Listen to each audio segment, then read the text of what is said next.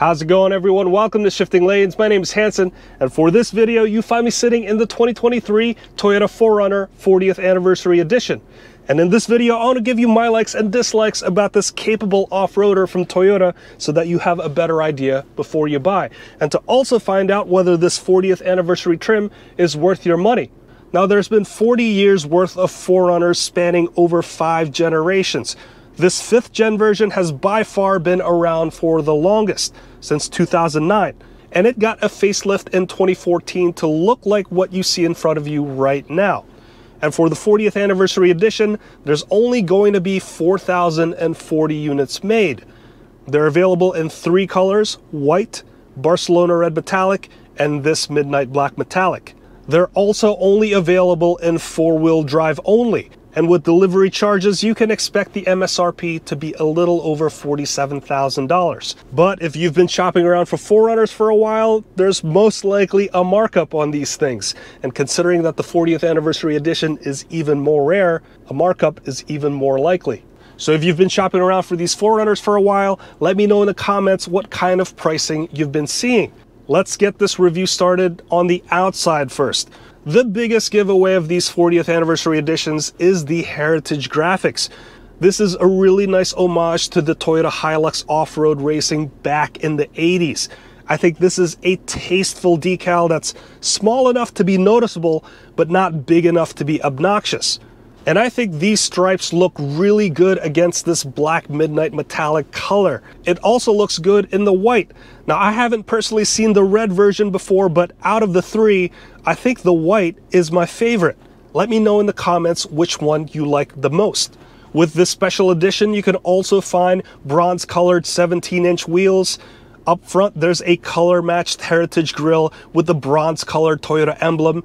And at the liftgate, there's a bronze 4Runner emblem and a special 40th anniversary badge. And if you open the hatch, there's a special Easter egg highlighting the 5 generations of the 4Runner.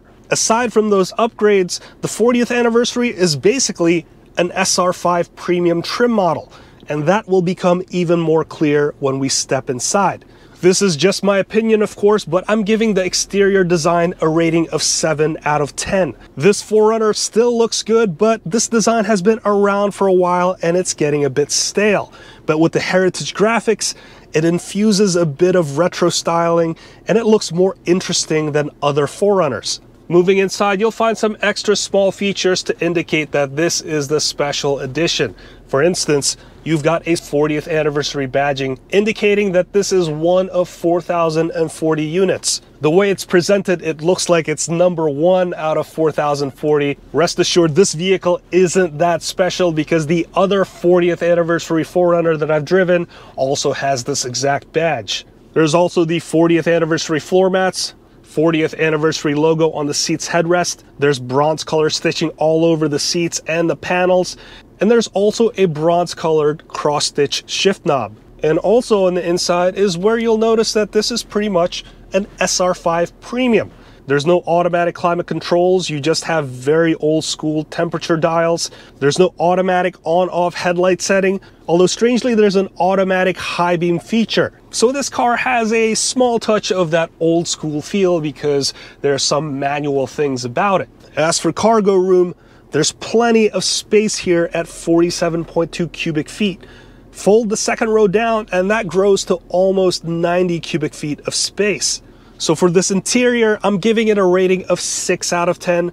There's really nothing special about the interior, but the 40th anniversary pieces add some collectability to this whole car. And if I personally own this, I would get some more rugged floor mats and set these 40th anniversary floor mats aside in case you want to sell the car to a collector in the future. Now, in terms of technology, there's really nothing special about this 40th anniversary edition. You still get the same 8-inch touchscreen. This has Toyota's older infotainment system. It's a bit dated by today's standards, but it does come with Apple CarPlay and Android Auto, albeit a wired connection still, and this also has a built-in navigation system. Safety-wise, it comes with Toyota Safety Sense, so it has dynamic radar cruise control, lane departure warning, and pre-collision system with pedestrian detection. And I love how all 4Runners come standard with blind spot monitoring system and rear cross traffic alert. So technology-wise, I'm giving this 4Runner a rating of 6 out of 10 because there's really nothing that pushes the envelope in terms of technology.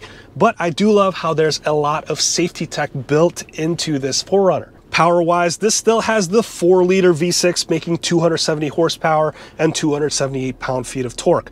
This is a good old reliable engine, and with proper routine maintenance, I don't think you'll have a problem bringing this well into the 200,000 mile mark. This engine doesn't make the 4Runner feel powerful though, and you won't find the same kind of driving thrill that you'll find in smaller displacement turbocharged engine. But this will get the job done. However, that job will come at the expense of pretty poor gas mileage. This gets 16 city, 19 highway, and 17 miles per gallon combined. It also doesn't help that this 4Runner only comes with 5 gears. It does take regular 87 octane, so that will at least give you a break on cost. So in the power department, I'm giving this a rating of 6 out of 10 because the gas mileage isn't very good and there's also lackluster performance. However, when you think of Toyota reliability, this engine is a very good example of it. Now, when it comes to the driving experience of the 4Runner, the ride quality is pretty good. This is a comfortable SUV to drive considering that this is a body-on-frame construction. Now, there's a lot of noise coming out of the engine bay when you're getting up to speed, but once you're at steady state cruising speeds, it's not a very noisy experience. This 40th anniversary edition comes with mud and snow tires, which keep the noise levels pretty low, a lot lower than the all-terrain tires you can find on the trd-pro model. Handling-wise, it's pretty typical of other body-on-frame construction vehicles, not very good. Most SUVs and crossovers nowadays are built on a unibody construction, which means that it has independent rear suspension, lower ground clearance, and also a more agile handling. This 4Runner is a more traditional SUV.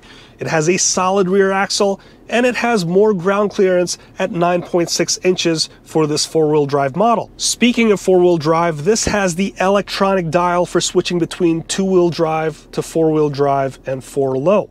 The TRD Off-Road and the TRD Pro models have the lever type, and I wish this 40th anniversary had the manual type instead for the more retro look and feel. So while this has less refined ride and handling characteristics compared to other unibody construction SUVs, this isn't a really fair comparison because the 4Runner is more like an off-roading tool that you could also happen to take for commutes. Therefore, I'm giving the overall driving experience a rating of 7.5 out of 10 because this thing can go places where most SUVs can't, and it can still give you a decent ride considering how this SUV is built.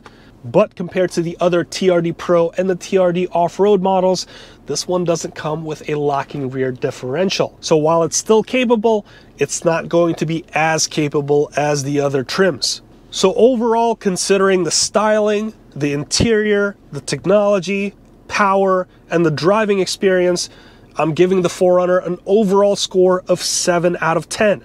It's unfair to compare this to other average crossovers and SUVs because this feels more like a dedicated off-road tool built to appeal to an off-roading enthusiast. And over the years, I've driven several of these through some decently complex off-road courses. And what this 4Runner can do is really impressive. And to no one's surprise, there's a huge dedicated group of people deeply in love with these vehicles as a result. But to answer my original question, is the 40th anniversary edition worth it? That really depends on the markup, doesn't it? But I think in the long run, these will become collectibles. Toyota never did a special edition of the 20th or the 30th anniversary edition. They never built a special edition as unique as this one. And considering that there's only 4,040 units of these things, these will be extremely hard to find. Let me know your thoughts in the comments below. If you've learned something from this video, please consider hitting that like, subscribe, and that notification bell so that you can be notified anytime we make a new video. Let me wrap it up right there. I want to thank you so much for watching all the way till the end. My name's Hanson. This has been the 2023 Toyota 4Runner 40th Anniversary Special Edition, and I'll see you in the next one.